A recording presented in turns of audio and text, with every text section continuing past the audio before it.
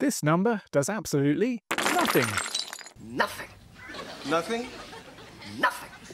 What does that mean? You will find this line of code everywhere. A quick search of GitHub finds over 450,000 examples. I discovered this while testing my new boards from PCBWay, and despite a small mistake on my part, they nailed the build completely. Everything works beautifully. But I needed to transfer a lot of data over serial, and I thought maybe I should bump up the baud rate. We can go from a very snail's pace 9,600 bits per second through the classic 56K that I am sure a lot of you remember,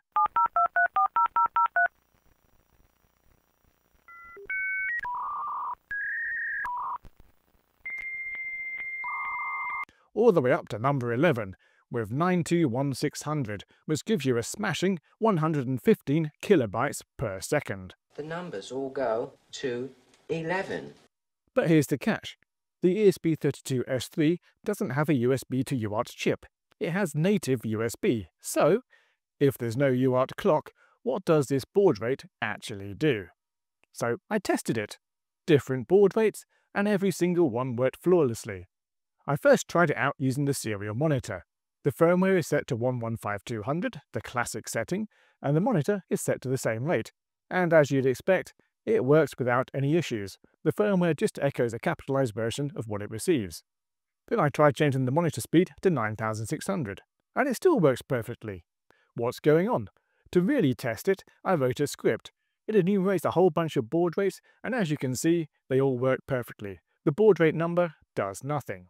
So if baud rate doesn't matter, how fast can we actually go? Well, USB full speed runs at 12 megabits per second.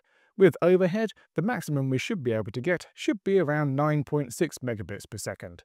So I wrote some new firmware that just blasts out a 4 megabyte packet, and I wrote a simple script on my computer that receives the data and tests the speed.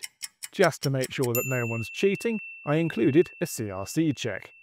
The result? For my Arduino version of the code, we get over 7 megabits per second. That's nearly 1 megabyte a second. For you IDF fans, I tried the same with tiny USB, and I got 5 megabits per second. Surprisingly, not as fast.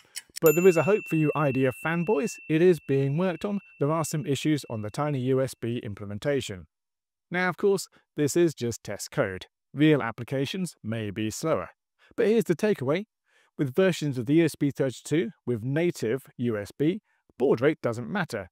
With older chips that do use USB to UART bridges, you're stuck with the UART limits. I put all my test code on GitHub, there's a link below. Try it out yourselves and let me know what speeds you get in the comments. And if this surprised you, hit the like and subscribe. I've got more ESP32 deep dives coming soon.